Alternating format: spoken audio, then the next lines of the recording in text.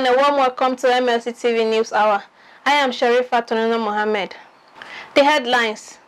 President Muhammadu Buhari assures Nigeria on path to achieve multi-sectoral progress. Mohammed persuades foreign investors to invest in Nigeria's new oil. Kogi government urges federal government to fast-track dredging of River Niger. And Malami denies link with suspects who raided Justice Odili's residence. Now the news in detail.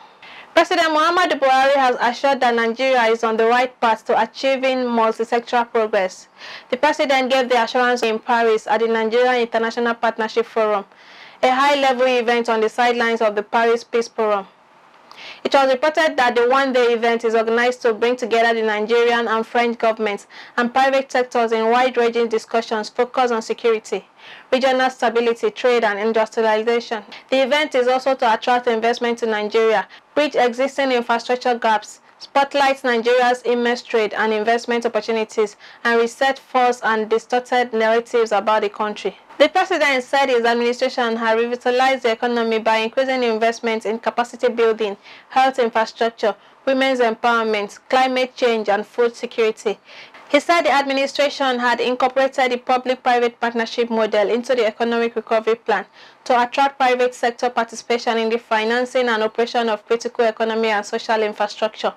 He said the measure was already helping to mitigate COVID-19 triggered capital flight and decline in grants and development financing. Buhari said his government was executing massive infrastructure expansion program in various sectors since the beginning of this administration to uplift living standard of Nigerians. The Minister of Information and Culture, Mohammed, has called on investors from France and across the globe to invest in the nation's new oil. The minister, who made the call at the Nigerian International Partnership Forum in France, described the nation's entertainment sector and TV market as the Nigerian's new oil with 24 million TV households and the largest in Africa. It was reported that the event, attended by President Muhammadu Buhari and business moguls from Nigeria and France, was organized to spotlight Nigeria's immense trade and investment opportunities. Mohammed said Nigeria is the African music and entertainment capital and has the continent's largest TV market with high growth potential. He said with the ongoing digital switchover, there were potential for investment in the manufacturing of set-top boxes, content provision, and requisite technology. Mohammed said beside the TV market, Nigeria has Africa's largest internet and social media economy, with 33 million active social media users and annual ad spend of about $233 million US. He said Nigeria is projected to be the fastest growing media and entertainment market in 5 years' time with 12.1 compound annual growth rate. According to him, the market growth is currently driven by subscription revenue, which accounted for 72.26%, while TV advertising accounted for 21.3%. Mohammed described Nollywood and Nigerian music industry as the pride of the continent.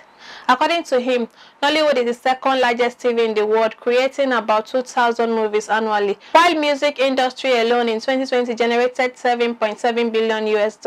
The minister reiterated that the Nigerian economy is prepared and waiting for investors, and the global investors should take the advantage of the creative and TV sectors. Federal government has been called upon to fast-track the dredging of River Niger towards bringing a lasting solution to the challenge of annual flood.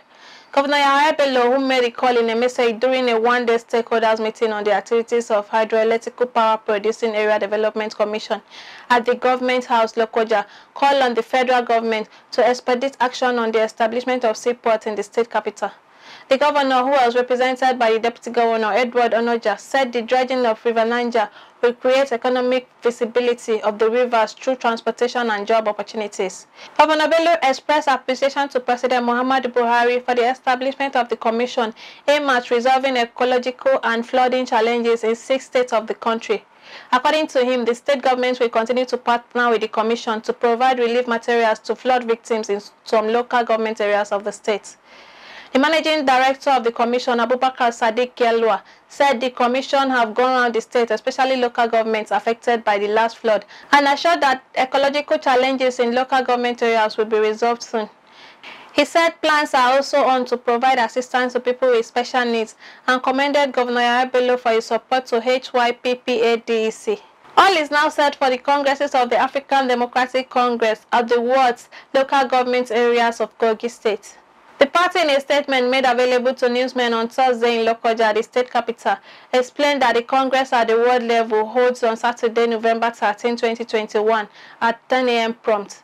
The statement reads, "This is to inform the general public, especially leaders and teaming supporters of our great party, African Democratic Congress (ADC), that the Congress is to elect new executive of our party at the world's local government areas and state level comes up as follows. World's Congress Saturday, November 13, 2021, Local Government Congress Wednesday, November 17, 2021, and State Congress Friday, November 19, 2021.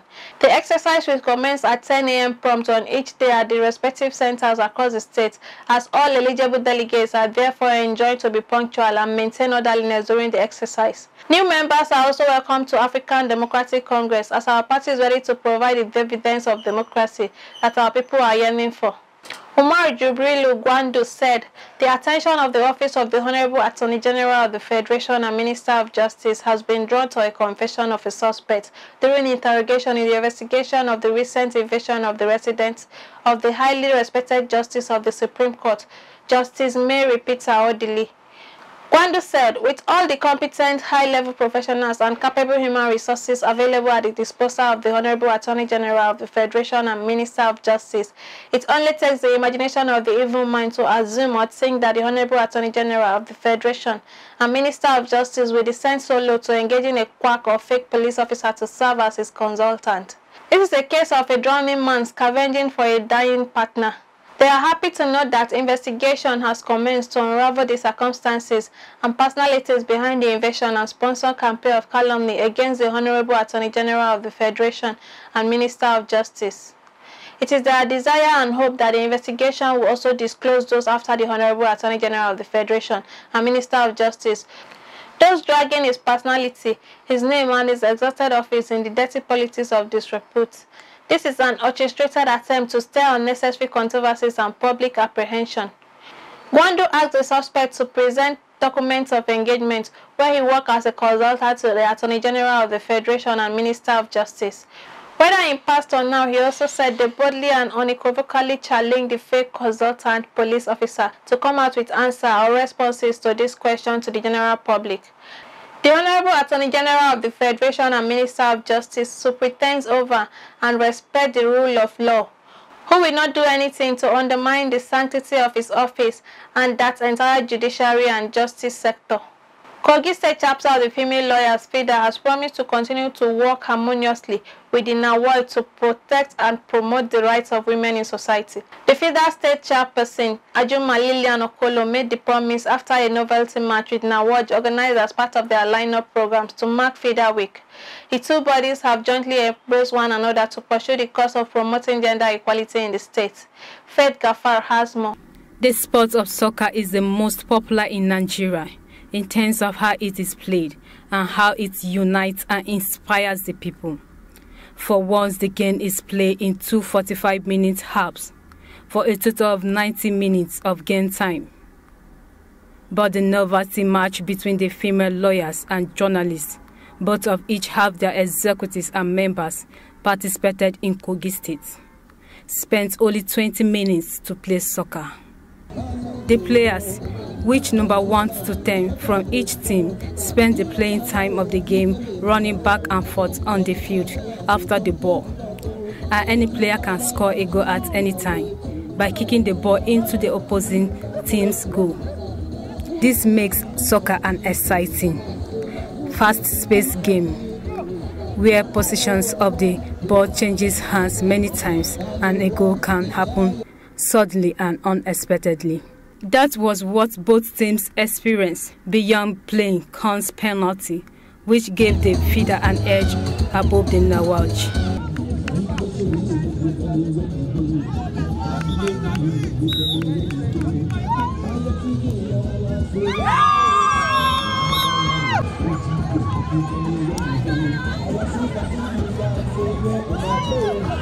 The FIDA scores and then the message is passed that connotes the saying that no victor, no vanquish, as team members embrace one another. That is the spirit of unity and synergy FIDA and NAWOL called for, admonishing one another in love by saying no to violation of rights and hate speech. Continue our synergy with NAWOJ. We have a very robust relationship with them and we intend to keep it going.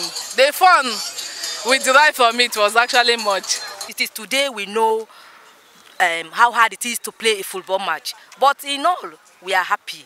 We have been able to create a relationship between us, NAWOJ, and FIDA. And the relationship will continue to blossom. Some team members use the opportunity to call on both young and old to spend quality time exercising their body.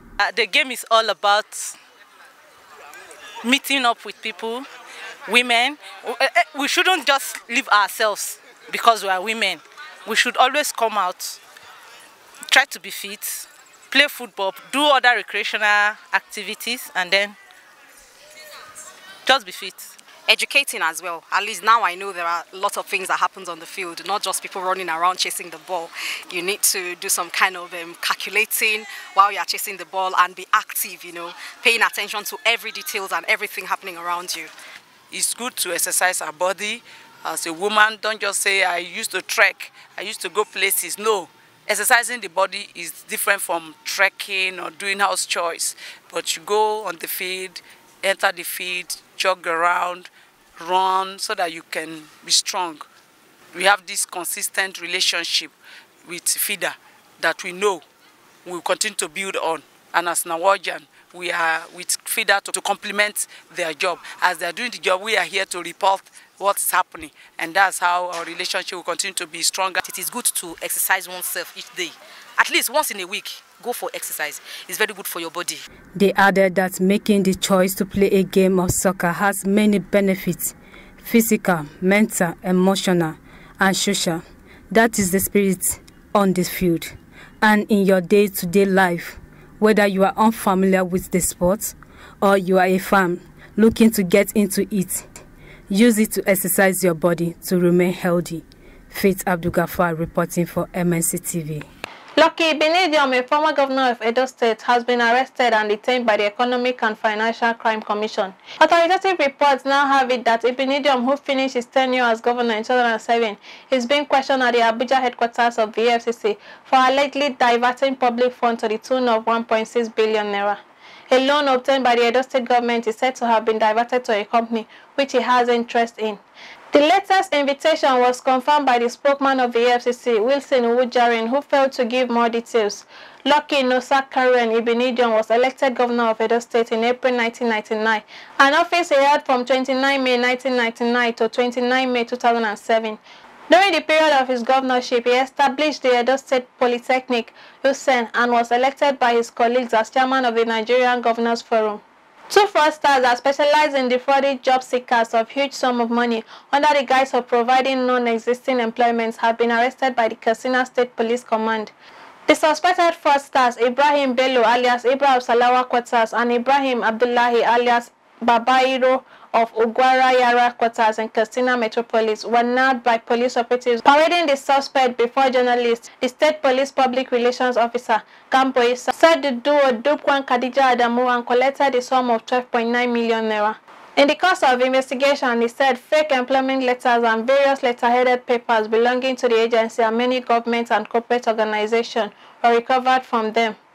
Issa, a superintendent of police, said on 1/11/2021, the command succeeded in busting a syndicate of fraudsters that specialize in defrauding unsuspecting members of the public through the sale of fake employment and appointment letters and plots of land.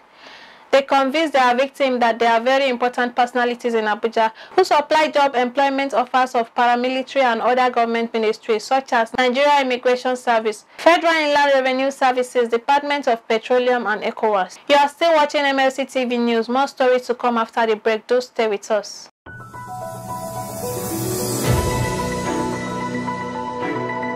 Mlc TV Online is here. For your timely and reliable news that reaches you fast with the breaking news, choose Mlc TV. Get human interest stories right here on Mlc TV. With entertainment, sports, business, culture, tourism, and fashion news stories all featured on Mlc TV. Not forgetting political and current affairs news, state and federal government and people's matters will be discussed regularly on Mlc TV. Mlc TV, your one-stop online destination for unbiased, accurate news, entrepreneur ideas, and youth matters to the rest of the world. Mlc TV, reaching everywhere, informing everyone.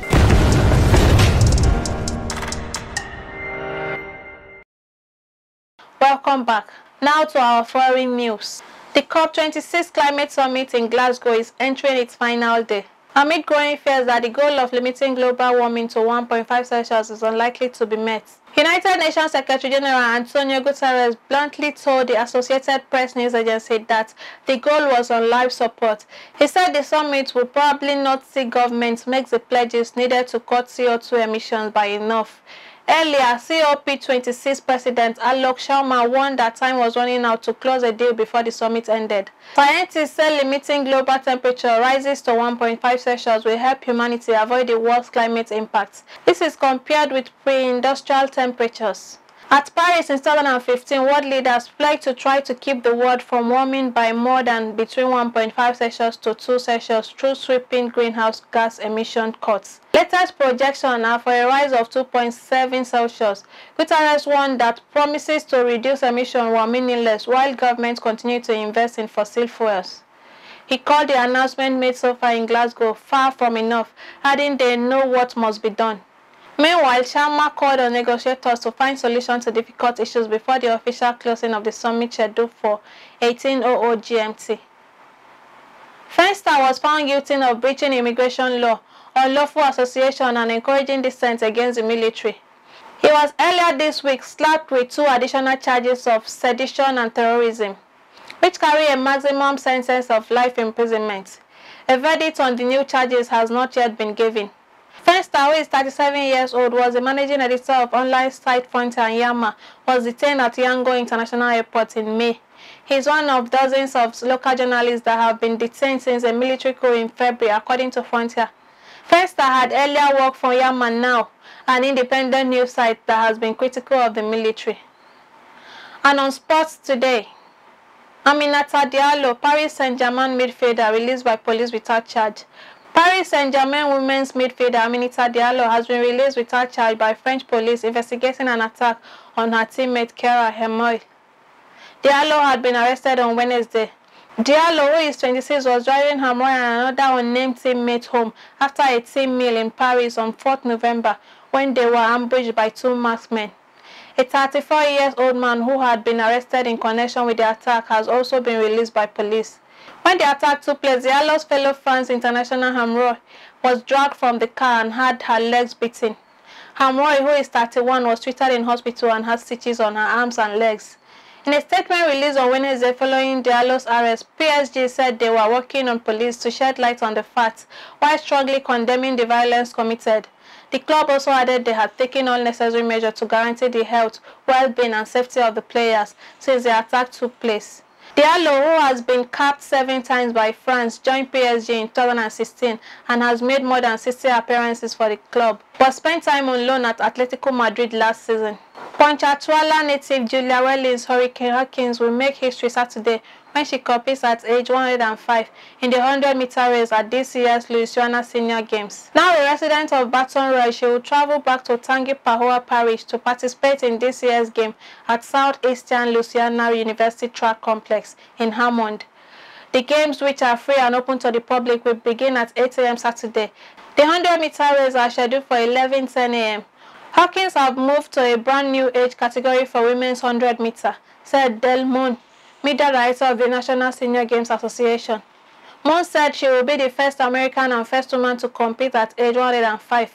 Previously, only a Japanese shot putter and a Polish discus thrower and runner have competed at this age level.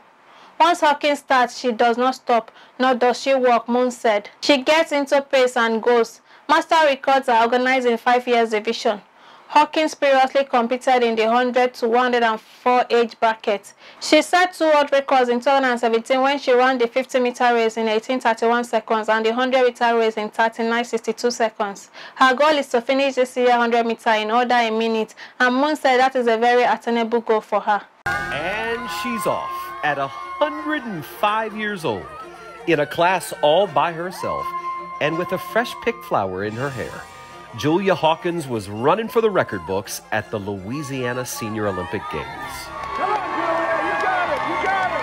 Come on. She is running 100 meters, a little bit more than a football field, and has to stay in that lane, despite not being able to see much more than about a foot in front of her because of her age. Miss Hawkins stays in race shape mostly by jogging a mile or two a day near her Baton Rouge home that she and her husband built together back in 1948. And that's where we first met her, the day before the race. Well, hello, Miss Julia. Hello. Nice to meet you. I'm David. Well, David, we've been waiting a long time on you. Well, have you ever wanted to be a world record holder? Not particularly. No. Are you impressed by it? No, not particularly. I did many other wonderful things before this. This is just a drop in the bucket. She grew up in the 1920s when a train ticket cost about a nickel. What was the state of the world when you were born? Much calmer, fewer buttons to push, and, but lots of books to read. She became a teacher and fell in love with gardening. She shared that love for nature with a fellow student at LSU named Murray Free Hawkins Jr., or Buddy as they called him. I met him the first day at LSU. I went home and wrote about him in my diary. He was so smart, so clever, and so fun. He had a good sense of humor, and he was vivacious and wonderful. We were married by telephone. By telephone? At that time, Murray was at Pearl Harbor, serving in World War II.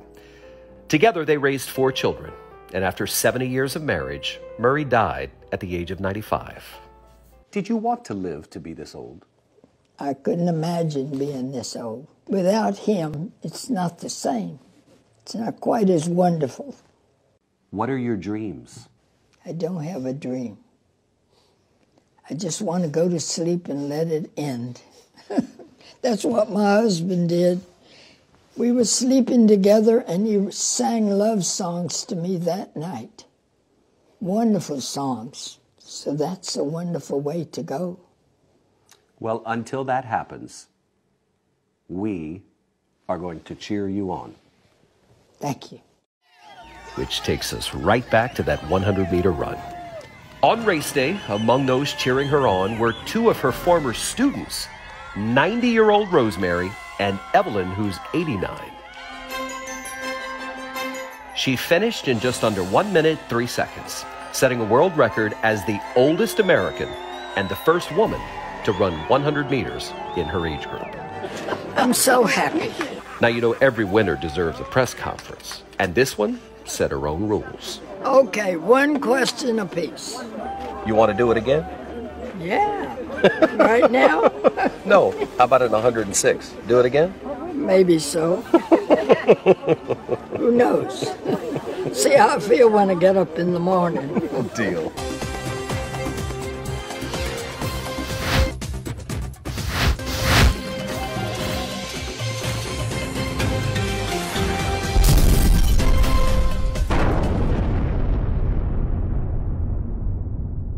Now to Matthias Ayedeji for entertainment news.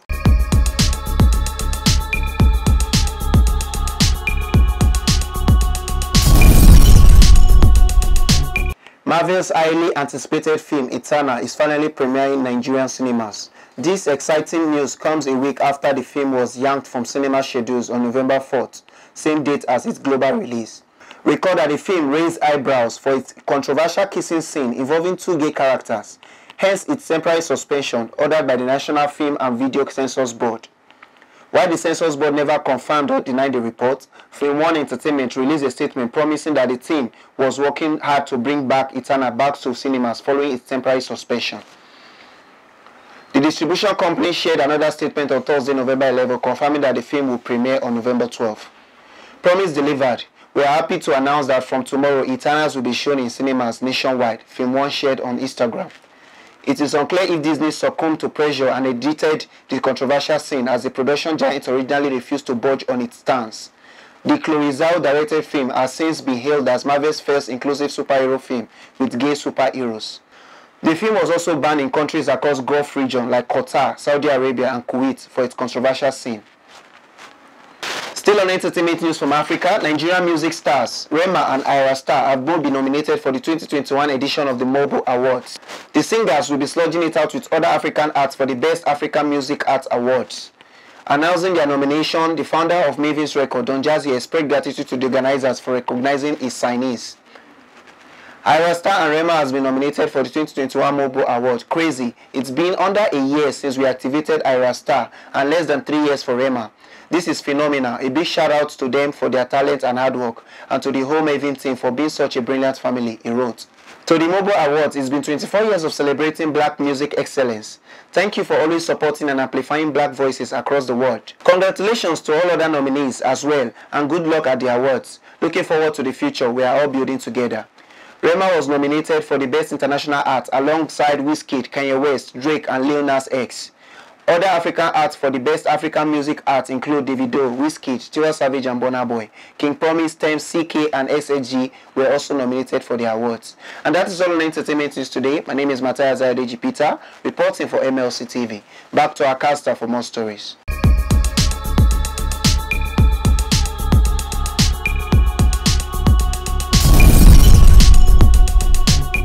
Thank you, Matthias, for the update. Vanguard missing reporter Todu Henry Salem has been found dead in Abuja.